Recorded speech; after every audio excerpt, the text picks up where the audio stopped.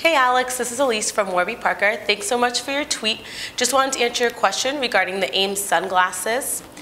The 51 number represents the width of the lens from side to side. Our Ames sunglasses come in at a 54, which is going to be just a little wider than your Ray-Bans. That being said, we recommend if you're interested in these glasses that you do a home try-on. Our home try-on program allows you to pick 5 pairs of glasses. We'll ship them to your house. You can keep them for 5 days and use a prepaid shipping label to send them back our way. It definitely helps to see if these will be the perfect fit for you. Hopefully this helps. If you have any questions, feel free to use the comment section below. Have a great day.